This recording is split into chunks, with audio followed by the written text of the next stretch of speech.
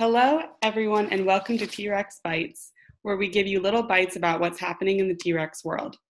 I'm Madeline, the Research and Development Manager for T-Rex, here with Mark, our Geospatial Program Director. Today, we're excited to bring you a conversation with Tom Seiler, the Executive Vice President of Seiler Instrument. Seiler is a contract manufacturing company specializing in high-precision machining and optical instrument assembly. In addition, Seiler is a distributor of surveying software, instruments, microscopes, and planetarium equipment. Very cool. Seiler was founded in St. Louis in 1945 and is still headquartered here in Valley Park with additional geospatial sales offices in Indianapolis, Kansas City, Milwaukee, Omaha, Chicago, Detroit, and Lansing. Also, Seiler is a generous sponsor of T-Rex and the Geospatial Innovation Center, and Tom serves on our Geospatial Advisory Committee. So they've been very supportive of our efforts to grow the geospatial ecosystem in St. Louis. We're very excited to have Tom on the show today to talk more about the story of his family's business and his perspective on the geospatial industry in St. Louis. Tom, could you start by telling us a little more about Seiler and your role there? Yeah, sure. Thanks, Madeline. Really appreciate the opportunity today. So at Seiler, we're really excited and proud to be celebrating our 75th anniversary this fall. It'll probably be a virtual event. We're probably going to suspend the actual event. So the roots of our company go back to the early 1900s with Zeiss.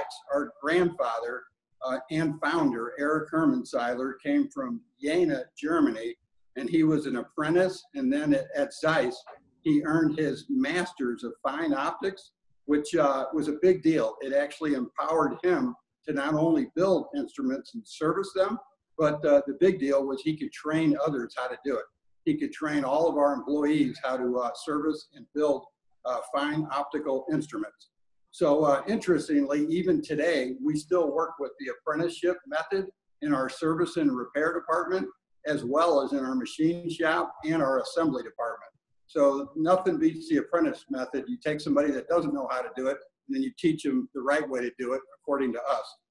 Our president and CEO is our brother, Rick Seiler. He runs the entire company and has since 2008. Our sister, Louise Schaefer, is our compliance director, and she runs our Zeiss Planetariums business. And then I guess throughout the pandemic, we've been really fortunate. All of our offices, including our headquarters, were able to remain open. And we got a letter 2 days after asking ourselves the question, were we essential and critical? And the letter came from the DOD saying, yes, you're essential and critical, and please stay open. And we've done so. In our geospatial business as well, we're considered critical to the infrastructure of the country. So both big parts of the business are needed to stay open. Yeah, and you are essential because you serve the DOD basically. Right. That's wonderful. Yeah, that's great. And you're really a family operation there. All the siblings are all running different parts. It's wonderful. So do you want me to explain what I do? Yeah, that would be great. Okay. So I'm Executive Vice President in charge of our geospatial team. And I'm really blessed with a really strong and technical and caring team, and especially the leaders and all the workers. And I got the honor and privilege of leading them. And geospatial is really made up of 4 parts. The founding of the company was service and repair, and we do that to this day with about 10 or 11 people doing service and repair. And then the second piece is our survey solutions, which is mostly Trimble, which is our biggest partner. And then third is the mapping and GIS solutions, and that's Trimble and Esri, which are both business partners. And then the fourth piece we call Seiler Design Solutions. It's comprised of the Autodesk business, the Seiler GeoDrones business, and finally the GeoSlam indoor and outdoor mobile mapping. So it's a mouthful, but we got lots of technical partners. Lots of geospatial. It's awesome. We love it. Yeah. Yeah. Okay, Tom, so my turn to jump in here. I was fortunate enough to visit your headquarters out in Valley Park, and we've talked a little bit about the geospatial perspective that you guys are working on and DoD, how diverse is the number of divisions and sectors that you're working on? Thanks, Mark. So yeah, the divisions are pretty diverse, right? So planetariums is very specific. It's like selling Hubble Space Telescopes. It's very specific. Microscopes and medical is very specific to dental and medical professionals. Our military business is very specific. We mostly sell to the DoD and NATO forces. We sell howitzer and mortar sights and mounts. And then finally, geospatial, again, is very specific. The one common thread across the 4 divisions is optical and precision instruments. So every one of us sell items that have glass and metal and are, at the end of the day, they're precision optical instruments. And we get to see some of those instruments today in the background. Absolutely, right. I got the antiques behind me and some of the newest stuff right behind me as well. Great. Yeah, very good. Hey, so when I did visit out at your Valley Park location, and you've described a little bit about how the family is kind of in the leadership roles across the company. But when I visited there, I really got a sense of a family type atmosphere. Is that a culture that was intentionally developed at Seiler, or is that something that kind of evolved with a number of long-term employees that have built personal and professional relationships? Mark, thanks. That's a great question. Yeah, I would say we're very intentional about treating our employee team members as part of the Seiler and Shaper families. We do a couple things to try to differentiate ourselves. We have annual profit sharing. Depending on how big the profits are, it goes up and down quite a bit. We also help pay for our employees' development, training, and we partially pay some of their college costs. And then we take many of our associates on an annual team building and rewards trip, again, depending on how good a year we had. And then the big thing finally is I think we treat our people and customers with the honor and respect that they deserve. Yeah, very good. Good to be a part of an organization like that.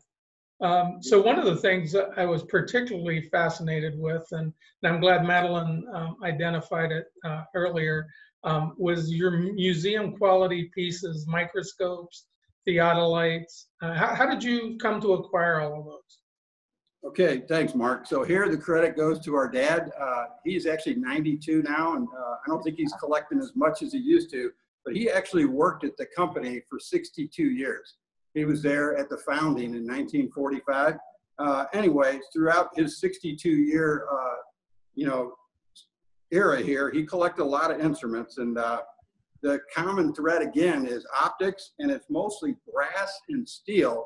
And you can see behind me, the brass is kind of the gold-colored instruments, and in front of me is an example of one of the older ones. The compass survey instrument is what Lincoln, Washington, and Jefferson all used to survey with before they became presidents. So these are really nice and really old, and they're pretty rare.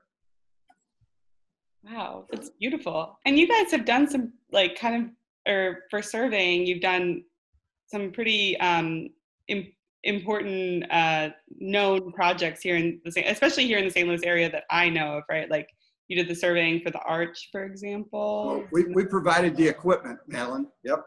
Okay. Yeah, I always think that's such a neat story. So that's really cool about your dad collecting all of those. What a great legacy too. Thanks. Yeah, we look forward to showcasing a few of those pieces when we build our tech center down here. Yeah, this is one of them right here. Oh, really? That's going to be in oh my gosh. That was purpose bought for you guys. Oh, great. Thanks. Cool. Yeah, and Mark is all about the estate sales and everything. So all right up his alley. I love it too. I was a history major, so I think it's interesting. So Tom, Seiler has been a big contributor to the geospatial community in St. Louis. You've also participated in a lot of our events, including Startup Week and Geosaurus Unleashed. Why is this important to your company to, invest in the wider community and be involved? Okay, thanks, Madeline. We really believe in giving back to the community and industry that's helped us grow and prosper so much. And by the way, we have so much faith in the relevance and future growth of the Geospatial Innovation Resource Center at T-Rex. And your guys' vision to become the global leader in the geospatial intelligence and excellence and expertise is just awesome. We really want to be a part of it. We're so excited to be a part with you guys. And joining you guys in the meetings, we've always enjoyed the events that you guys host, including the monthly GeoSource Unleashed programs, which have been fun, and they have had excellent content.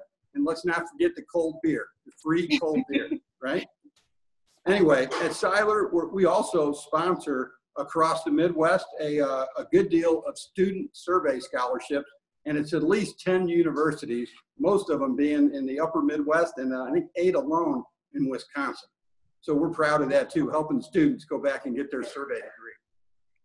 That's great. That's really great. And do some of those students end up working for Seiler later on? Not usually. Usually they go to work for a survey company.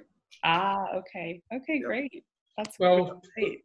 we certainly enjoy having Seiler down at our GeoSource Unleashed events. I would say the only drawback is I have to get to the bar before anybody from Seiler, or else I get left. That's right. Right. Exactly. And the cheese balls too. And the cheese balls. I wonder when we'll get to do that again. Hopefully soon. So Tom, how have you guys been affected by COVID-19 and the pandemic? I mean, I know that you're still up and running, but everyone is still affected by it. And what do you find yourselves doing differently right now?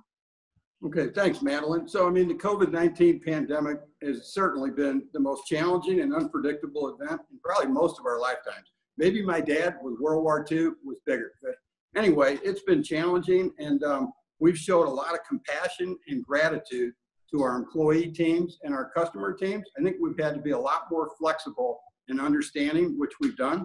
And we did institute emergency bonus pay for the workers that are required to be here, and which is quite a few of them. We have kept our workplace open, safe, and secure, and kept our operations going. We've adapted. The quickest thing we did is when the CDC guidelines come out, we sent anybody that could work from home has been asked to do so.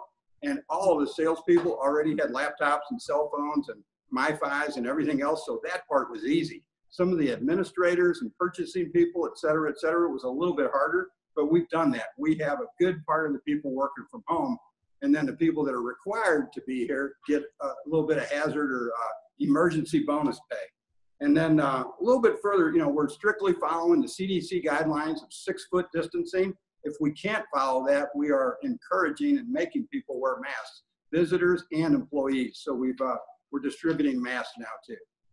Okay, great. A little bit further, the risk is a really big deal. The economic uncertainty is really affecting our commercial sides of the business, planetariums, medical, micro, and geospatial. There's no question. And then in manufacturing, we've got risk all over the place as well, supply chain risk, and even people being able to show up to work risk. There's a lot of people that have been really scared, and for good reason, right? People are really concerned. The one other thing we're doing, obviously, is a lot of virtualized meetings, Zoom, GoToMeeting, and then we have something called VILT. It sounds like a German word, but it's an acronym for Virtual Instructor-Led Training. And we've been doing that thanks to Trimble for over a year now, and it works spectacular, where you really virtualize one machine, and then 20 or 100 students can work off that one virtualized desktop. So that's really been a blessing for us too. Oh, that's cool. Technology has been really great in helping us navigate. Very helpful. Yeah. Yep. Yeah. It's been, I don't know what we would do without virtual meetings now, Yep. Yeah.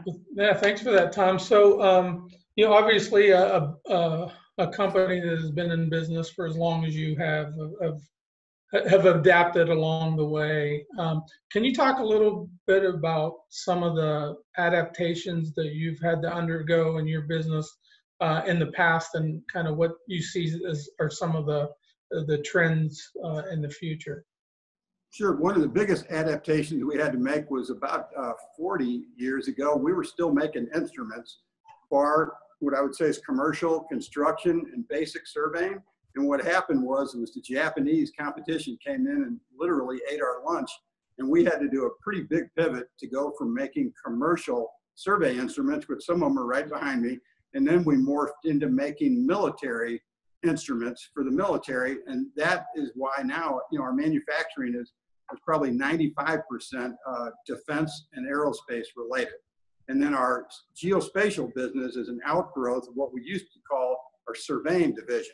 We bought and sold survey instruments, and that's grown into mapping, into drones, and into imaging.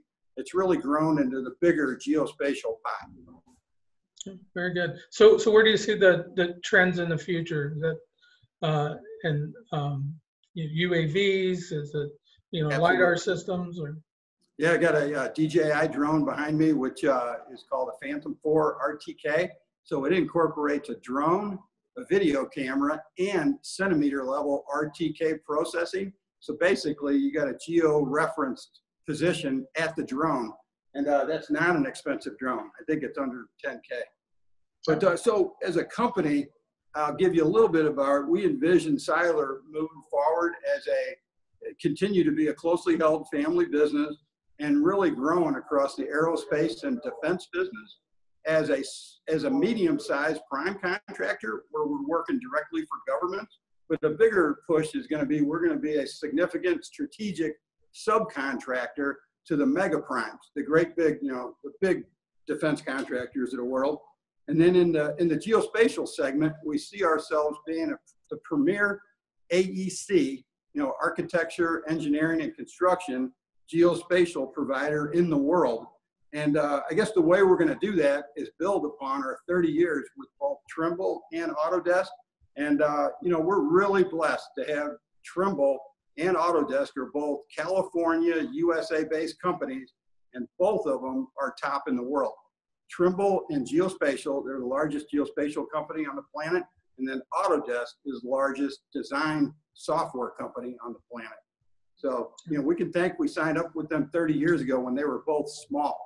Yeah. And now they're not. Good move. Yep, exactly. Thanks. Yeah. So, Tom, did you want to show off any part of your workspace right now? Or Sure. Tell us a little bit more about it? Okay, I'll grab my phone and I'm going to do a quick half a tour of the geospatial showroom here. And then I really want to show you the service department where, they're not the most high-run guys on the team, but I'm telling you, it's the most important part of our company because they service and repair almost everything that we sell.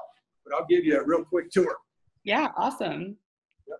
We haven't done this before on the podcast. No, this is a first. Well, so I love it. right? So there's the museum pieces, right? Cool. Right. I got to go this way. So here's our show survey stuff, GPS, robots, accessories. That's the microscope and medical department over there. Say hi, Sandra. Yeah. Hey. Okay. This is still just all our showroom. Wow. There's our Tim's card. We own 2 of those. That's an indoor mobile mapper. Construction, transits, levels, lasers, robots, total stations, Nikon, more construction, lasers, pointers. And then I told you I'd go in the repair department. So we're going to go. Can you see still? Yeah. Yeah. Yeah. It's great. We're going to go to the service department. This is where 9 out of 10 people come when they come into the service and repair department. Joe Jersevic is our fearless leader. Say hi, Joe. Robots, Kevin Schaefer, lasers, and Craig Morris, robots. Craig and Kevin combined have been here almost 80 years. So Wow. in this room, we got over 100 years of expertise. Don't let them go. Yeah, these guys are the good. And we even have an automated parts handler over here. Can you see that thing? Yeah. Yeah. Whoa. Parts in it. It's the repairs. Anyway, yeah, this is the best team that we got here. And we're super grateful. That's great. Thanks, you guys. Thanks, guys. All right. All right. That's a mobile tour, right? Yeah, very good. That was definitely a first. And I hope I can get there in person one of these. Oh, you're welcome anytime. Buy you lunch when you come out here. Oh, thanks, Tom. I really do want to get over there. It sounds really cool. And just thank you so much for agreeing to be on the show. And I think we had a great, awesome conversation. You guys do such awesome, interesting work and are so supportive of the St. Louis community. It's wonderful. Thanks, man. At Trimble Museum, that's 30 years of Trimble stuff. I don't know if you can see it or not. Yeah. Oh, okay, yeah. Yeah, that's 30 years. We didn't sell all of that, but we sold most of it. Yeah. Cool. And then Mark, here's your pile of equipment. This whole area is all the stuff for Geosaurus down there. Oh, wow, nice. Can't wait. So, and there's a mosaic on the wall that our great-grandfather did and great-uncle, the Ravenna Mosaic Company, and they did the Basilica Church, the new cathedral. Oh, wow. Really? They spent 62 years doing the mosaics in the cathedral, 2 generations. Oh yeah, that was quite a feat to do. Yeah, I love it. Our family did that. Wonderful. All right, you guys.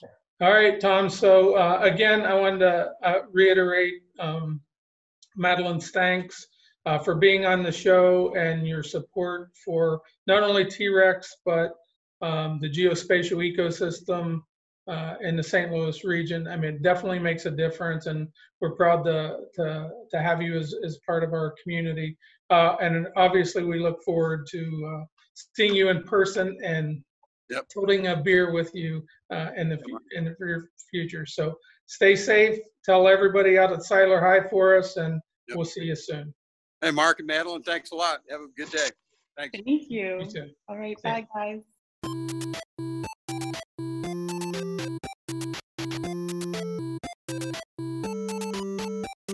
Thanks for tuning in to another episode of T-Rex Bites, where you can get little bites about what's happening in the T-Rex world. T-Rex is a nonprofit technology, innovation, and entrepreneur development center dedicated to strengthening the economic vitality of St. Louis. You can find future episodes at Apple and Google Podcasts, Spotify, or by checking us out at anchor.fm/TrexBites.